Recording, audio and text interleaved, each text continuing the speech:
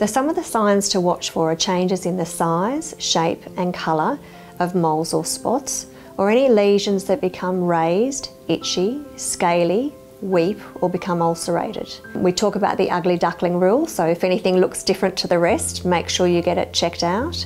For detecting melanoma, one of the easiest ways to remember is to follow the ABCDE, where A stands for asymmetry, B for an irregular border, C for multiple colours, D for a diameter, so in other words an enlarging size, and E for evolution. So a spot that changes, it evolves over time and changes in size, shape and colour rather than remaining static.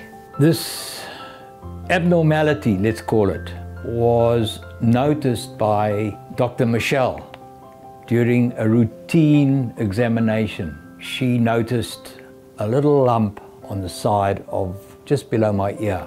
If somebody notices something abnormal, they mustn't waste time. They mustn't wait. Act immediately. Acting quickly is what has saved my life. Well, the most important thing is protecting your skin from excessive UV exposure from the sun's rays and avoidance of solariums. So we do recommend that you self-examine your skin on a regular basis.